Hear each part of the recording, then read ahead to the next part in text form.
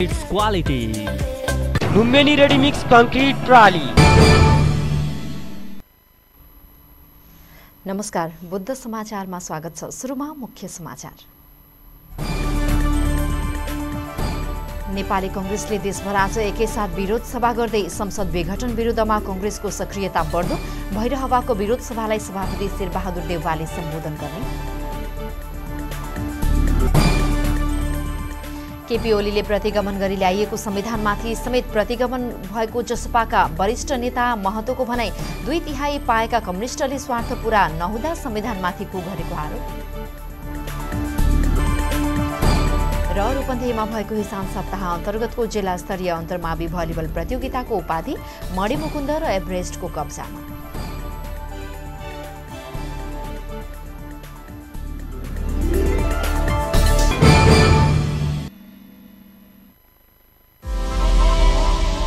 SP Lubricants. Dynamic 4-stroke air-cooled engine oil. Special formula, high performance petrol, diesel and gasoline engine oil.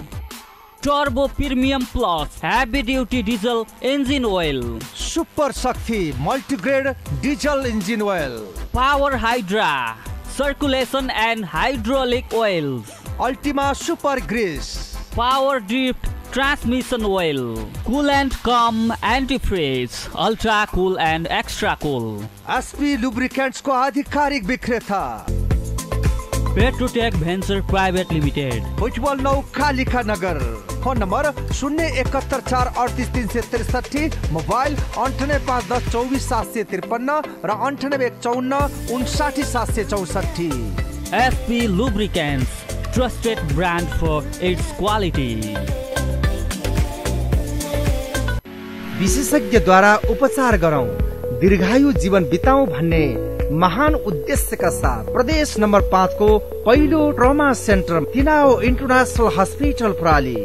विशेषज्ञ सेवाहरू, heart जोर्नी तथा trauma सेवा, neuro surgery सेवा, general surgery तथा laser पद्धतिद्वारा मृगौलाको पत्थरीको उपचार, नाक कान तथा घाँटी रोग सेवा, विशेष सेवाहरू, मैक्सियोफेसियल सर्जरी सेवा, बाल रोग विशेषज्ञ सेवा, 24 घण्टा इमर्जेन्सी सेवा, आईसीयू सेवा, प्रसूति सेवा, अत्याधुनिक कम्प्युटराइज प्याथोलोजी तथा प्रयोगशाला सेवा, भेन्टिलेटर सेवा।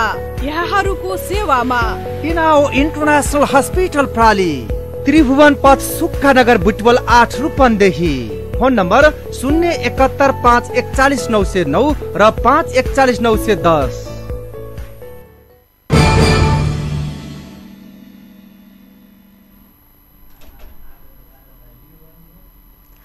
अब समाचार विस्तारमा। नेपाली कांग्रेसले रूपन्देहीको सदरमुकाम भैरहवामा विरोध सभाको आयोजना गर्दैछ। आज 77 वटै जिल्लामा एकसाथ कार्यक्रम हुन लागेको हो। कांग्रेसको विरोध सभालाई नेपाली कांग्रेसका केन्द्रीय सभापति शेरबहादुर देउवाले सम्बोधन गर्ने कार्यक्रम रहेको छ।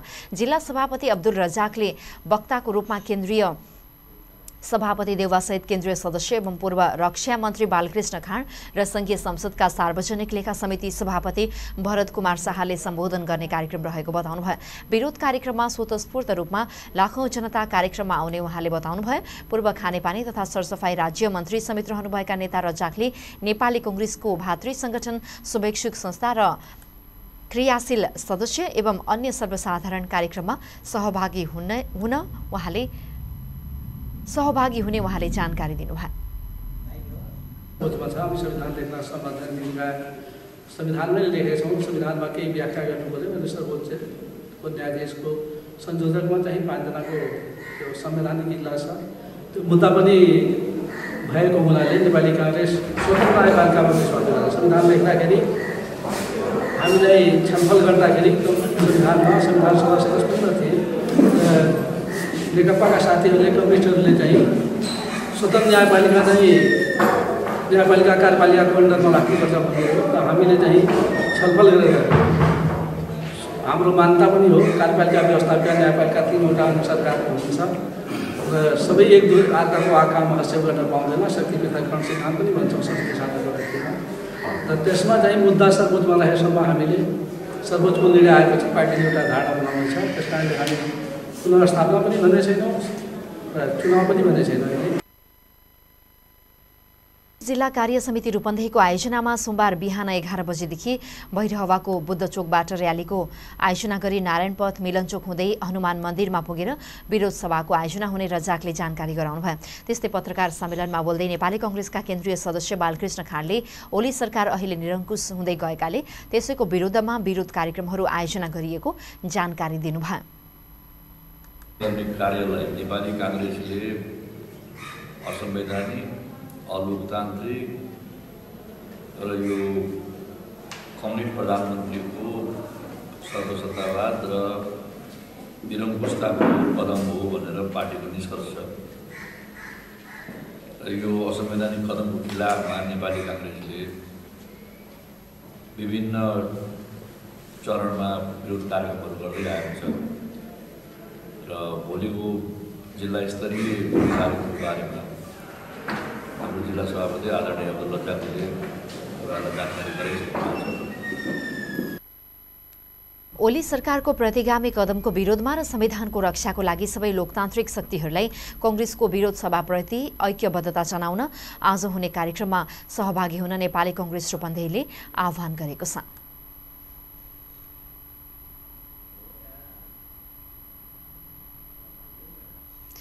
नेपाल कम्युनिस्ट पार्टी नेकपाको प्रचण्ड माधव समूहले चौथो चरणको विरोध कार्यक्रम घोषणा गरेको छ। प्रतिनिधि सभा विघटन विरुद्ध सडक संघर्षमा रहेको प्रचण्ड माधव समूहले पत्रकार सम्मेलन गरेर संघर्षको चौथो चरणको कार्यक्रम घोषणा गरेको हो। आन्दोलनका कार्यक्रम अनुसार आउँदो बुधबारदेखि 12 गतेसम्म जिल्लामा विरोध प्रदर्शन हुनेछ। यस्तै बिहीबार काठमाडौँको टोडीखेल वरपर मानव साङ्लो बनाएर विरोध गर्ने कार्यक्रम रहेको समूहका प्रवक्ता नारायण काजी श्रेष्ठले जानकारी दिनुभयो। समूहले फाल्गुन 7 गते पालिकाको वडा स्तरमा विरोध कार्यक्रम, 8 गते काठमाडौँमा प्रतिगमन विरुद्ध अन्तर्क्रिया, 9 गते प्रतिगमन र महिला हिंसाका घटना विरुद्ध देशव्यापी विरोध लगायतका कार्यक्रम छन्। त्यस्तै 12 गते चितवनमा र 21 गते फाल्गुनमा दाङमा ठूलो विरोध सभा हुने प्रवक्ता श्रेष्ठले जानकारी दिनुभयो।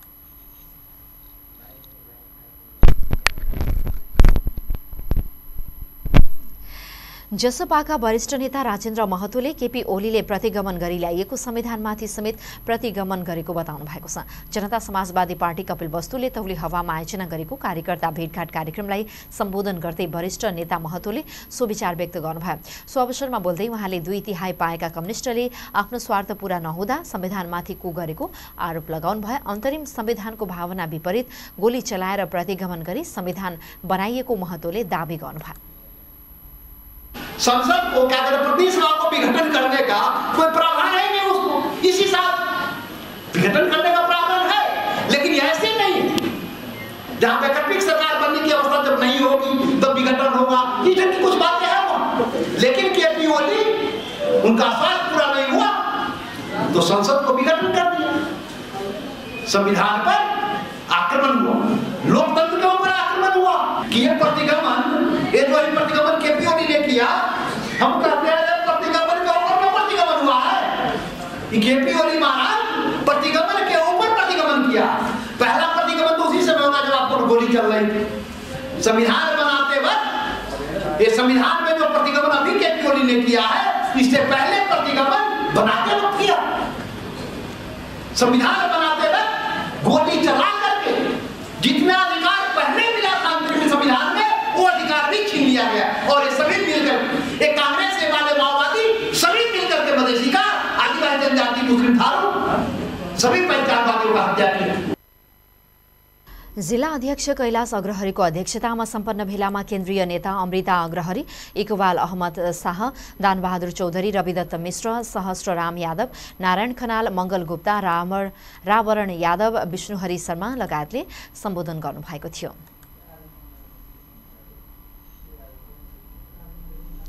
भैरहवा स्थित कृषि तथा पशु विज्ञान अध्ययन संस्थान पक्लेहवा क्याम्पसको हाताभित्र रहेको पशु चिकित्सा शिक्षण अस्पताल, भेटेनरी अस्पताल अन्य ठाउँमा स्थानान्तरण गर्न लागि भन्दै स्थानीयले विरोध जनाएका छन्। उनीहरूले षड्यन्त्रपूर्वक विभिन्न बहानामा यस क्षेत्रकै गौरव पशु शिक्षण अस्पताल अन्यत्र सार्ने विषयमा आफूहरूको गम्भीर ध्यान आकर्षण भएको बताएका छन्। भेटिनरी अस्पतालको सम्पूर्ण संरचना तयार भई पूर्ण रूपमा सञ्चालन नभएसम्म कुनै पनि बहानामा अस्पतालको युनिट एक्सटेन्सन कम्युनिटी आउटरिच प्रोग्रामको नाउँमा अन्य ठाउँमा निर्माण गर्न खोज्ने र चाहने कार्य आफूहरूलाई मान्य नहुने स्थानीय सुशील गुरुङले बताउनुभयो। उहाँले पक्लिहवा कृषि क्याम्पसको अहित र विपरीत हुने गरी त्रिभुवन विश्वविद्यालय कार्यकारी परिषद कृषि र पशु विज्ञान अध्ययन संस्थान डिनको कार्यालयले यस विषयमा गरेको आफ्नो सम्पूर्ण निर्णय र अन्य नगरपालिकासँग जग्गा प्राप्तिको नाउँमा भएको सहमति यथाशीघ्र खारेज गर्न माग गर्नुभयो। बीएससी भेटिनरीको नयाँ भर्नाका लागि नेपाल भेटिनरी काउन्सिलले विगत 2 शैक्षिक सत्रबाट मान्यता नदिँदा यसैको बहाना बनाई नयाँ ठाउँमा नयाँ पूर्वाधार निर्माण गरी कमिसनको खेल हो भन्ने प्रश्न रहेको स्थानीयको आरोप छ। सिद्धार्थनगर नगरपालिका वडा नम्बर 1 का वडा अध्यक्ष रमेश मल्लले मणिग्राममा भेटिनरी अस्पतालको स्थापना गर्ने कुरा सुनिएको बताउनुभयो। सिद्धार्थनगर नगरपालिका वडा नम्बर 2 का वडा अध्यक्ष दीपक कुमार थापाले भेटिनरी अस्पताल स्थानान्तरण गर्ने विषयमा आफूहरूको विरोध रहेको बताउनुभयो। श्री दुर्गा मन्दिर नयाँ रानीगाउँ 1 का अध्यक्ष खुशीमान गुरुङले आफूहरूले उठाएको माग सम्बोधन नभएसम्म आन्दोलन जारी राख्ने बताउनुभयो। आन्दोलनरत स्थानीय पहिलो चरण अन्तर्गत पक्लिहवा कृषि क्याम्पस प्रमुखको कार्यालयमा अनिश्चितकालीन तालाबन्दी गरेका छन्। माग सम्बोधन नभएसम्म अनिश्चितकालीन तालाबन्दी गरिएको स्थानीय यमबहादुर थापाले बताउनुभयो। भन्ने कुरा यो क्याम्पस प्रशासन भित्रबाट भन्दा पनि यो अलिकति बाहिरबाट आएको कुरा जस्तो मलाई लागेछ। मैले बिहान पनि बुझ्ने कोसिस गरेँ। जसरी आए पनि यो कुरा हामीलाई मान्य छैन। भेटनेरी प्रोग्राम पक्लिया क्याम्पसमा जस्तो पक्लिया क्याम्पसमा नयाँ कुरा अझै के थाहा पाइयो भने यो एउटा अनुदान समिति भन्ने हुँदो रहेछ।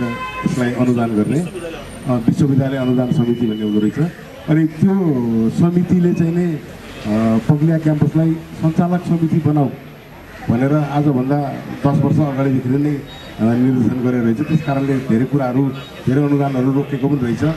र यो स्थानीय बासिन्दालाई लिएर या भैरवाका प्रबुद्ध व्यक्तित्वहरूलाई लिएर एउटा सञ्चालक समिति बनाउँदा वास्तवमा क्याम्पसको के जान्छ र अझै राम्रो हुने हुन्थ्यो। त्यो पनि क्याम्पसले गर्न सकेन। हुन त अहिले भर्खरै पक्लियामा क्याम्पस प्रमुख 2 महिना मात्रै भयो उहाँले पदभार सम्हाल्नु भएको। उहाँलाई सोद्धाखेरि मेरो कार्यकालमा त्यस्तो कुनै किसिमको सहमतिहरू भएको छैन र म त्यस्तो कुरामा म सहमति पनि छैन भन्ने कुरा उहाँले मलाई के अरे फोन मार्फत जानकारी गराउनु भयो। जे होस् जुनै पनि पक्षबाट चाहे केन्द्रले होस् चाहे टियु स्तरबाट होस् भिसी स्तरबाट होस् या यो डिन स्तरबाट होस् यो भेटनेरी प्रोग्राम यहाँबाट जानुलाई चाहिँ नै हामी दुःखद र हाम्रो त्यसको विरोध छ भन्दै आफ्नो मन्तव्य यही अन्त गर्न चाहन्छु। धन्यवाद। नमस्ते।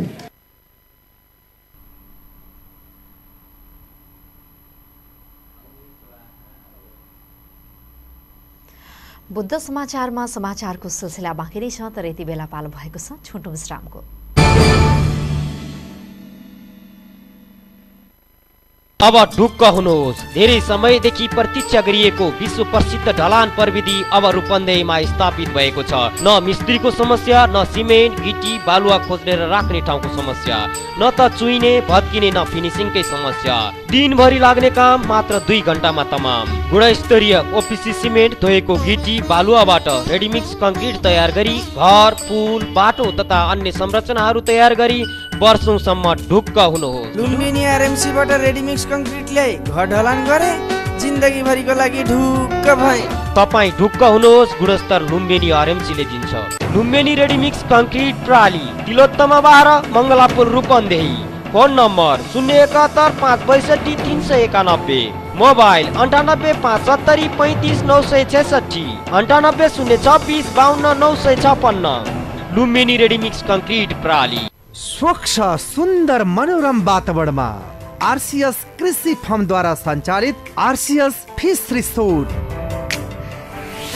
हामी कहाँ शान्त एवं मनोरम वातावरणमा आफ्नै फर्मद्वारा उत्पादित ताजा माछा, लोकल कुखुरा, हाँस, अर्गानिक तरकारी पाइनुका साथै फिसिङ तथा बोटिङ एवं पोखरीको बीचमा एसी र नन एसी कोठाहरू, बर्थडे हल, मिटिङ हलको राम्रो व्यवस्था छ।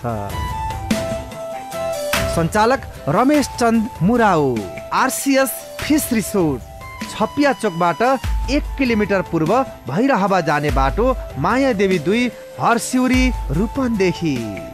मोबाइल 9857 26801 98069 18015।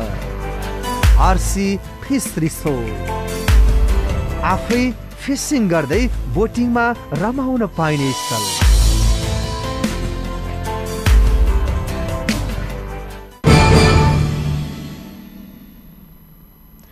केही बेरको विश्रामपछि फेरि पनि स्वागत छ बुद्ध समाचारमा। बाँकी समाचार सुरु गर्नु अघि मुख्य समाचार। नेपाली कांग्रेसले देशभर आज एकैसाथ विरोध सभा गर्दै संसद विघटन विरुद्धमा कांग्रेसको सक्रियता बढ्दो। भइरहवाको विरोध सभालाई सभापति शेरबहादुर देउवाले सम्बोधन गर्ने।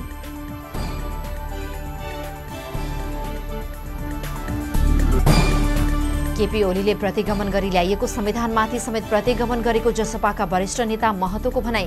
2/3 पाएका कम्युनिस्टले स्वार्थ पूरा नहुँदा संविधानमाथि कु गरेको आरोप।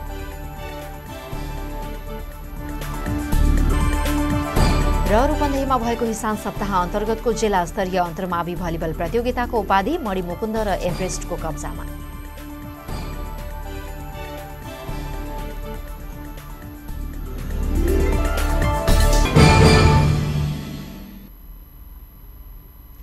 बुद्ध समाचारमा अब बाँकी समाचार।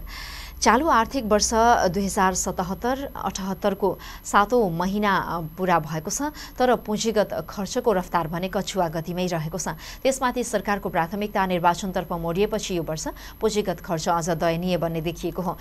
महालेखा नियन्त्रक कार्यालयको तथ्याङ्क अनुसार 7औं महिनाको अन्त्यसम्म विनियोजनको 17.86% मात्रै पुँजीगत खर्च भएको छ। यो वर्ष सरकारले 3 खर्ब 52 अर्ब रुपैयाँ पुँजीगत खर्चको लक्ष्य राखेको छ, तर बजेटको मध्यावधि समीक्षाबाट भने सरकारले पुँजीगत खर्चमा व्यापक कटौती गरेको छ। 7औं महिनाको अन्त्यसम्म 63 अर्ब 3 करोड रुपैयाँ मात्रै पुँजीगत खर्च भएको हो। तथ्याङ्क अनुसार सरकारले हरेक महिना मात्रै 9 अर्ब रुपैयाँ पुँजीगत खर्च भएको हो। महालेखाको तथ्याङ्क अनुसार कुल सरकारी खर्च 33.87% भएको छ। यसमध्ये चालू खर्च विनियोजनको तुलनामा 42.87% भएको छ। चालू आर्थिक वर्षको 7औं महिनासम्म चालू खर्च 4 खर्ब 6 अर्ब 80 करोड रुपैयाँ पुगेको छ। यो आर्थिक वर्षमा सरकारले 9 खर्ब 48 अर्ब 94 करोड रुपैयाँ चालू खर्चको लक्ष्य राखेको छ। चालू खर्च भने विनियोजनको 95% भन्दा बढी खर्च गर्ने लक्ष्य मध्यावधि समीक्षाबाट गरिएको छ। सरकारले निर्वाचन र कोरोना खोपका कारण चालू खर्च बढ्ने बताएको छ। 7 महिनामा वित्तीय व्यवस्थापन तर्फ भने 29 अर्ब 66 करोड रुपैयाँ खर्च भइसकेको छ। यो कुल लक्ष्यको 17.17% हो। चालू आर्थिक वर्षमा सरकारले वित्तीय व्यवस्थातर्फ 2 खर्ब 96 अर्ब रुपैयाँ खर्च गर्ने लक्ष्य तय गरेको छ। 7 महिनामा राजस्व सङ्कलन भने लक्ष्यको करिब 40% पुगिसकेको छ। महालेखाको तथ्याङ्क अनुसार माघ मसान्तसम्म 4 खर्ब 98 अर्ब 52 करोड रुपैयाँ राजस्व सङ्कलन भएको छ। यो कुल लक्ष्यको 49.27% हो। यो आर्थिक वर्षमा 10 खर्ब 11 अर्ब रुपैयाँ राजस्व सङ्कलनको लक्ष्य छ। मध्यावधि समीक्षाले यो लक्ष्यमा समेत केही संशोधन गरेको छ। 7औं महिनाको अन्त्यसम्म कर राजस्व सङ्कलन 50.18% भएको छ। गैर कर राजस्व 40.91% भएको छ।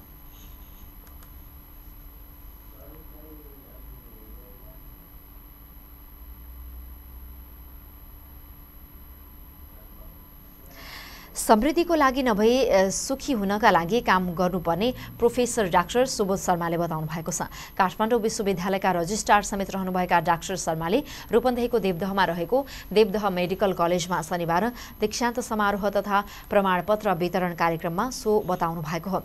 काठमाडौँ विश्वविद्यालय स्कुल अफ मेडिकल साइन्सको आयोजनामा भएको कार्यक्रममा बोल्दै उहाँले सिकेका कुरालाई समाजमा प्रयोगमा ल्याउन आग्रह गर्नुभएको थियो। MBBS पास आउट भएका डाक्टरहरूलाई उहाँले मेहनत र परिश्रमले मात्रै गन्तव्यमा पुग्न सकिने बताउँदै अबका दिनमा अझ मेहनत गरेर समाज विकासमा लाग्नुपर्नेमा जोड दिनुभएको थियो। सोही अवसरमा देवदह मेडिकल कलेज भलुहीका पहिलो ब्याचका 9 जना र लुम्बिनी मेडिकल कलेजका 7औं ब्याचका 90 जना MBBS विद्यार्थीहरूलाई प्रमाणपत्र प्रदान गरिएको हो। सोही कार्यक्रममा काठमाडौँ विश्वविद्यालयका डिन प्रोफेसर डाक्टर राजेन्द्र कजुले आफूहरूलाई सफलतामा ल्याई पुर्याउन सहयोग गर्नुहुनेलाई बिर्सन नहुने भन्दै कोभिडले चिकित्सा क्षेत्रमा नयाँ अनुभव सिकाएको बताउनुभयो। उहाँले यो दीक्षान्त समारोह पहिलो भए तापनि आगामी दिनमा धेरै दीक्षान्त समारोहमा सहभागिता जनाउनु पर्ने भन्दै हौसला दिनुभएको थियो।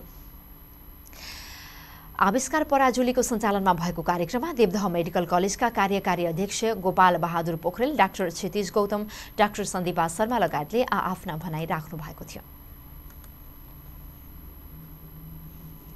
प्रजातान्त्रिक विचार समाजले प्रधानमन्त्री केपी ओलीले गत पौष 5 गते गरेको संसद विघटनको विरोध गर्दै देशभरबाट विरोध पत्र पठाएको छ।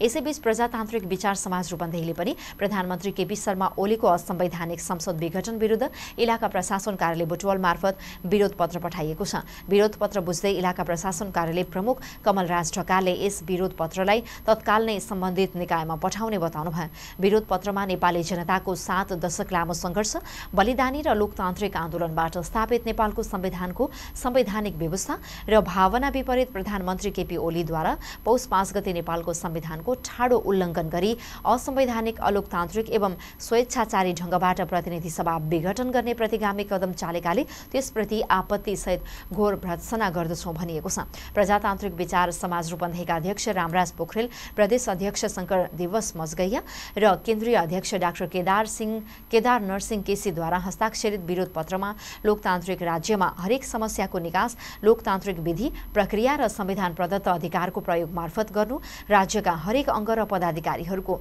संवैधानिक र राजनैतिक जिम्मेवारी भएको उल्लेख गरिएको छ। आफ्नो दलभित्रको आन्तरिक समस्यालाई कारण देखाएर लोकतान्त्रिक प्रणालीको बर्खिलापमा उभिने, संविधानमा हुँदै नभएको धारा प्रयोग गरी जनप्रतिनिधिमूलक संस्थाको विघटन गरी देशलाई नै राजनैतिक र संवैधानिक अनिश्चयको भूमरीमा धकेलिएको बताइएको छ।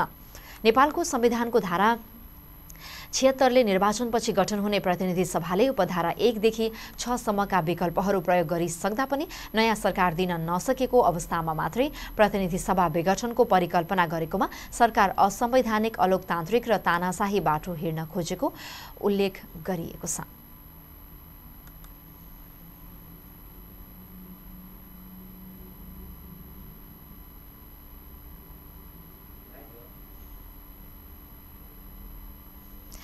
लुम्बिनी प्रदेशको भूमि व्यवस्था, कृषि तथा सहकारी मन्त्रालयको आयोजनामा कृषि कर्मी रोजगार कार्यक्रमको विषयमा रोजगारदाताहरूसँग अन्तर्क्रिया कार्यक्रम भएको छ। कार्यक्रममा बोल्दै भूमि व्यवस्था, कृषि तथा सहकारी मन्त्री आरती पौडेलले कृषि कर्मी रोजगार कार्यक्रमले कृषि क्षेत्रमा ठूलो परिवर्तन ल्याउने बताउनुभयो। किसानले कृषि कर्मीको रूपमा राखेका कृषि कर्मीहरूलाई तालिम, पोशाक तथा न्यूनतम पारिश्रमिक र सामाजिक सुरक्षा कोषको समेत व्यवस्थापन गर्ने गरी सरकारले कार्यक्रम ल्याएको बताउँदै मन्त्री पौडेलले यो कार्यक्रमले आफैमा महत्त्वपूर्ण भूमिका खेल्ने दाबी गर्नुभयो। कार्यक्रममा भूमि व्यवस्था, कृषि तथा सहकारी मन्त्रालयका सचिव डाक्टर रेवती रमण पौडेलले किसानहरूलाई प्राविधिक ज्ञान समेत हुने दक्ष रोजगार कर्मीहरू समेत पाइने भएको कारण सरकारले किसानहरूको सहयात्रीको रूपमा काम गर्ने गरी कार्यक्रम ल्याएको जानकारी दिनुभयो। कार्यक्रममा कृषि कर्मी रोजगार कार्यक्रमको अवधारणा, कार्यविधि तथा कार्यक्रम बारेमा महाशाखा प्रमुख श्रीधर गेवाली, सामाजिक सुरक्षा कोषमा रोजगारदाता संस्था, कृषि कर्मीहरूको सूचीकृत गर्ने प्रक्रिया तथा योगदानको विषयमा सामाजिक सुरक्षा कोषका निर्देशक कृष्ण अधिकारीले कार्यपत्र प्रस्तुत गर्नुभएको थियो। कार्यक्रमको उद्देश्यमाथि मन्त्रालयका पशु चिकित्सक हुमाकान्त पाण्डेले प्रकाश पार्नु भएको थियो भने गोष्ठीमा कृषि विकास निर्देशनालयका निर्देशक एम नारायण देवकोटा, मन्त्रालयको योजना तथा अनुगमन महाशाखा प्रमुख बुद्धिराज घिमिरे, पशुपक्षी महाशाखा प्रमुख देवीराम मरासिनी, प्रशासन महाशाखा लोककुमार कार्की, डाक्टर यज्ञ अधिकारी, किसान महासंघ प्रदेश अध्यक्ष खड्ग बहादुर खड्का, महिला किसान समूह महासंघका सचिव सरिता भूषाल लगायतले सहभागिता जनाउनु भएको थियो। लुम्बिनी प्रदेश सरकारले पहिलो पटक शुभारम्भ गरेको कृषि कर्मी रोजगार कार्यक्रमको विषयमा रोजगारदाताहरूसँग अन्तर्क्रिया कार्यक्रम गरिएको हो।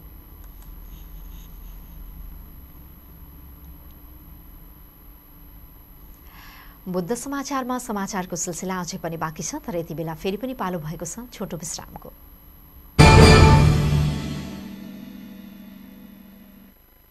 एक विश्वासको नाम हो ओनम, एक प्रतिष्ठाको नाम हो ओनम, अनि क्वालिटीको नाम हो ओनम। हजुर, ओनम फर्निशिङ एन्ड डेकोर प्लेसमा तपाईले पाउनुहुनेछ राष्ट्रिय तथा अन्तर्राष्ट्रिय ब्रान्डका आकर्षक सोफा, पर्दा, कार्पेट, दराज, dining table set, luxurious bed, आरामदायी म्याट्रेस र अफिसियल कुर्सी तथा टेबलहरू। फर्निसिङको दुनियाँमा लार्जेस्ट क्वान्टिटी अनि हाईएस्ट क्वालिटीको नाम हो Poonam furnishing and decor place, सैना मैना 2 कालिका चोक, पूनम ग्रिल भएको निजी भवनमा। प्रोपराइटर प्रदीप गौतम, जुना गेवाली। मोबाइल 9845 91222 980074 26305। सामाजिक दूरी ध्यानमा राखी stay in touch without touch, गर प्रियजनसँग रमाइलो टक, घरबाटै गरिने online job, classic take is always top, सुविधा यसमा टन्न छ है, क्लासिक टेक धन्न छ है। अब चलाउनुहोस् इन्टरनेट र टिभी सँग युट्युब एकै साथ सजिलैसँग। डेबिट कार्ड, क्रेडिट कार्ड, ई सेवा कनेक्ट आइपीएस बाट सजिलै घर बसी इन्टरनेटको बिल भुक्तानी गर्न सकिने। सम्पर्क 9801004477। क्लासिक टेक, छोयो कि चल्यो। बनेको छ हाम्रो ह्युन्डाई परिवार, सबको छ मन मनमा ह्युन्डाई परिवार। सानो छ नाम छ, सफलताले लक्ष्यलाई छुन्छ, विश्वास छ माया छ, ह्युन्डाईले नै सबलाई खुसी दिन्छ। ग्राहकहरूसँगको सम्बन्धलाई नै बनेको छ हाम्रो ह्युन्डाई परिवार। ह्युन्डाई परिवार।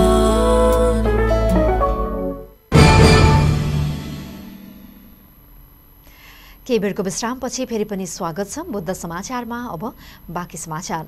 नेपालमा थप 12 जनामा कोरोना भाइरसको फरक रूप देखिएको छ। यसअघि बेलायतबाट नेपाल आएका 3 जनामा बेलायतमा देखिएको नयाँ प्रजातिको भाइरस युके भेरिएन्टको संक्रमण पुष्टि भएकोमा उनीहरूको सम्पर्कमा रहेका 12 जनामा कोरोना भाइरसको नयाँ रूप देखिएको एपिडेमियोलोजी तथा रोग नियन्त्रण महाशाखाका निर्देशक डाक्टर कृष्ण प्रसाद पौडेलले जानकारी दिनुभयो। ती 12 जनाको नमुना राष्ट्रिय जनस्वास्थ्य प्रयोगशालामा आनुवांशिक जीन सिक्वेन्सिङ गर्ने तयारी थालिएको पनि डाक्टर गौतमले जानकारी दिनुभयो। उनीहरू सबैको अवस्था सामान्य रहेको महाशाखाले जनाएको छ। कोरोनाको नयाँ प्रजाति अहिलेसम्म खतरनाक नदेखिएकाले नआतिन पनि निर्देशक पौडेलले जानकारी दिनुभयो। अहिले नेपालमा कोरोना संक्रमण पुष्टि हुनेको संख्या तथा आइसियु र भेन्टिलेटरमा भर्ना हुनेको संख्या समेत घटेकाले आत्तिनु नपर्ने उहाँको भनाइ छ।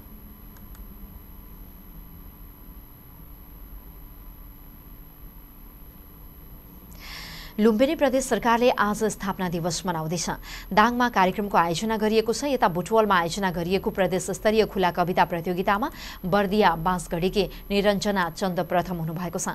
15 जनाको सहभागिता रहेको प्रतियोगितामा चन्द प्रथम हुँदै प्रमाणपत्रसहित 10,000 पुरस्कार पाउनु भएको हो। लुम्बिनी प्रदेश सरकार स्थापना भएको अवसरमा विभिन्न कार्यक्रमको आयोजना गरी मनाइरहँदा सामाजिक विकास मन्त्रालयले खुल्ला कविता प्रतियोगिताको आयोजना गरेको हो। मन्त्रालयको कार्यालय बुटवलमा हिजो आयोजना गरिएको प्रतियोगितामा गुल्मीका मित्र गौतम दोस्रो र बर्दियाका त्रिलोचन सुवेदी तेस्रो हुनुभएको छ। उहाँहरूले प्रमाणपत्र सहित क्रमशः 7,500 र 5,000 नगद पुरस्कार प्राप्त गर्नुभयो। प्रतियोगितामा केदारनाथ सुवेदी, थानेश्वर गेवाली र उमा अधिकारी सान्त्वना हुँदै 3,000 पुरस्कार प्राप्त गर्नुभयो। प्रतियोगिताका विजेतालाई सामाजिक विकास मन्त्री सुदर्शन बरालले पुरस्कार वितरण गर्नुभएको थियो। प्रतियोगितामा कक्षा 10 देखि वरिष्ठ कविको प्रतियोगितामा सहभागी हुनुले लुम्बिनी प्रदेशसहित क्षेत्रमा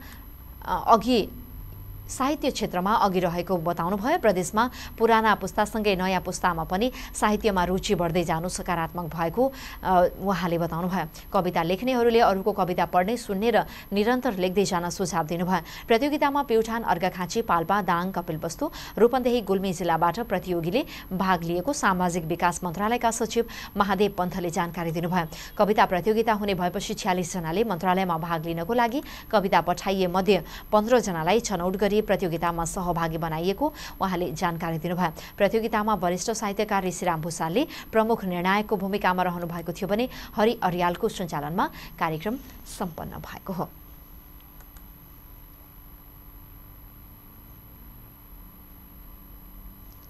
रूपन्देहीमा भएको हिसान सप्ताह अन्तर्गतको हिसान जिल्ला स्तरीय अन्तर्मावि भलिबल प्रतियोगिताको उपाधि मणिमुकुन्द मावि र एभरेस्ट मावि बुटवलले जितेका छन्।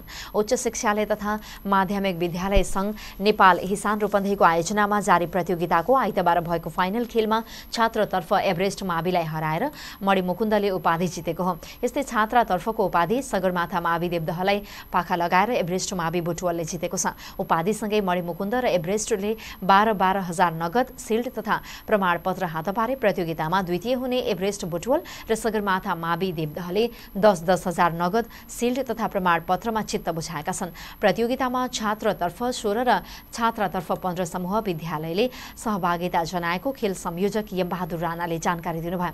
हिसान सप्ताह अन्तर्गत नै यसअघि भएका हाजिरी जवाब प्रतियोगिताको उपाधि ग्लोरियस मावि बुटवलले जितेको थियो भने वक्तृत्व कला प्रतियोगिताको उपाधि देवदह बुद्ध पब्लिक मावि खैरेनीले जितेको हाजिरी जवाब प्रतियोगिता संयोजक तथा हिसान सचिव पुष्प घिमिरेले जानकारी दिनुभयो। हिसान सप्ताह अन्तर्गत भएका तीनै रचनात्मक गतिविधिको आइतबार भएको समापन समारोहमा पुरस्कार वितरण गरिएको छ। हिसान रूपन्देहीका अध्यक्ष कृष्ण पौडेलको अध्यक्षतामा भएको पुरस्कार वितरण तथा समापन कार्यक्रममा हिसानका केन्द्रीय निर्देशक आरसी आचार्य, शिक्षा विकास समन्वय इकाइ रूपन्देहीका दिपेन्द्र ढकाल, हिसानका सल्लाहकार टुक बहादुर छेत्री, अभिभावक महासंघका केन्द्रीय सदस्य लोकनाथ गेवाली, हिसानका वरिष्ठ उपाध्यक्ष दिनेश भूषाल, वक्तृत्व कला प्रतियोगिता संयोजक मधु प्रकाश गेवाली लगायतले विजयी विद्यार्थी खेलाडीलाई पुरस्कार वितरण गर्दै बधाई तथा शुभकामना व्यक्त गर्नुभयो। शुक्रबारदेखि सुरु भएको हिसान सप्ताह अन्तर्गत भलिबल, वक्तृत्व कला र हाजिरी जवाब प्रतियोगिताहरू भएको कोषाध्यक्ष तुलसी प्रसाद सापकोटाले बताउनुभयो। बुटवल उपमहानगरपालिकाको 62औं स्थापना दिवसको अवसरमा कर्मचारीहरूबीच विभिन्न प्रतियोगिताहरू भएका छन्। मेयर शिवराज सुवेदीको समुद्घाटन भएको कार्यक्रमको पहिलो दिन हिजो पुरुषहरूको सटपुट र उपमहानगरका विभिन्न उपशाखाहरूबीच भलिबल प्रतियोगिता भएको हो। नगर खेलकुद विकास समितिका अध्यक्ष नन्दु काउचाको अध्यक्षतामा भएको कार्यक्रम अन्तर्गत पुरुष सटपुट प्रतियोगितामा दीपक खत्री प्रथम, प्रकाश विक दोस्रो र खेमानन्द दुबे तेस्रो हुनुभएको छ। यसैगरी पुरुष घैँटो फोरमा कमलपुरी विजेता बन्नुभएको छ। उपमहानगरपालिकाका विभिन्न महाशाखाहरू र जनप्रतिनिधि बीचको भलिबलमा वृत्त व्यवस्थापन महाशाखा विजय भएको छ। यसैगरी महिला जनप्रतिनिधि र महिला कर्मचारी बीच भएको भलिबल प्रतियोगितामा महिला जनप्रतिनिधिहरूको टोली विजय भएको छ। दिवसको अवसरमा फागुन 3 गते आज बुटवलमा विशेष कार्यक्रमको आयोजना गरिएको छ। महिला घैँटो फोड विजेता कल्पना भट्टराई र महिला म्युजिकल चेयरमा सुषमा बस्यालले जित्नु भएको छ। भैरहवा स्थित सिद्धार्थ रङ्गशालामा जारी Nepal telecom Rupandehi super league cricket प्रतियोगिता अन्तर्गत आइतबार भएको डिभिजन बी को खेलमा सैना मैना क्रिकेट क्लबले प्रोफेसनल मास्टर्स 11लाई 7 विकेटले पराजित गरेको छ। जितसँगै सैना मैना डिभिजन ए मा प्रवेश गरेको छ। टस जितेर ब्याटिङमा आएको प्रोफेसनलले निर्धारित 43 ओभरको खेलमा 29.2 ओभरमा अल आउट हुँदै 91 रन मात्रै बनाए। उसका लागि सुजन मकाजुले 28 र अमर र साइलीले 24 रन बनाए। बलिङमा सैना मैनाका उदय पन्तले 9 ओभरमा 1 मेडन राख्दै 25 रन खर्चेर 5 विकेट लिए। यस्तै विशाल भूषालले 2 विकेटले जवाफी ब्याटिङ गरेको सैना मैनाले 19 ओभर 4 बलमा 3 विकेट क्षतिमा 92 रन बनाउँदै लक्ष्य भेटाए। उसका लागि सरोज पौडेलले नट आउट 41, अंकित परियारले 16 रन बनाए। बलिङमा प्रोफेसनलका अनिल जयसवारले 2 र जितेन्द्र साहानीले 1 विकेट लिए। उदय Pant man of the match घोषित भई पुरस्कृत भए। सोमबार शंकरनगर क्रिकेट क्लब र ज्ञानोदय क्रिकेट क्लब बीच प्रतिस्पर्धा हुने आयोजक संस्था रूपन्देही क्रिकेट संघका अध्यक्ष प्रशान्त विक्रम मल्लले बताउनुभयो। प्रतियोगिताको विजेता टिमले 80,000 रुपैयाँ र ट्रफी तथा उपविजेताले 40,000 रुपैयाँ र ट्रफी प्राप्त गर्नेछन्। यस्तै man of the सिरिजलाई 15,000, best batsman, best bowler र उदयमान खेलाडीलाई 5,000 तथा प्रत्येक दिनको म्यान अफ द म्याचलाई 1,000 रुपैयाँ प्रदान गरिनेछ। नेपाल टेलिकम मुख्य प्रायोजक रहेको प्रतियोगिताको सह प्रायोजकमा बीके ज्वेलर्स र सगरमाथा इन्सुरेन्स रहेका छन्। यिनै समाचार सँगसँगै हामी बुद्ध समाचारको अन्त्यमा आइपुगेका छौं। अन्त्यमा मुख्य समाचार। नेपाली कांग्रेसले देशभर आज एकैसाथ विरोध सभा गर्दै संसद विघटन विरुद्धमा कांग्रेसको सक्रियता बढ्दो भइरहबाको विरोध सभालाई सभापति शेरबहादुर देउवाले सम्बोधन गर्ने।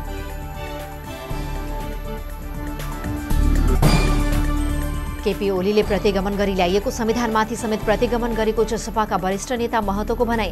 2/3 पाएका कम्युनिस्टले स्वार्थ पूरा नहुँदा संविधानमाथि को गरेको आरोप।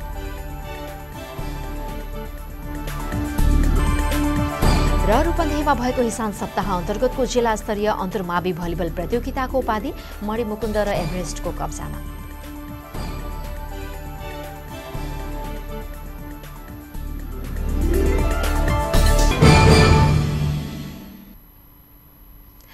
हवस् त बुद्ध समाचार सकियो। समाचार युनिटका हामी सबैजना बिदा चाहन्छौँ।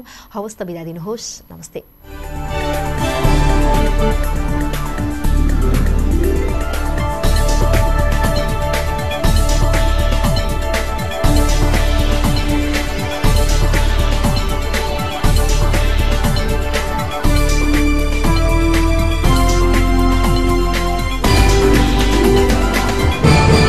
बुद्ध समाचार का साथ Tinau international hospital प्राली, SP Lubricants, trusted brand for its quality.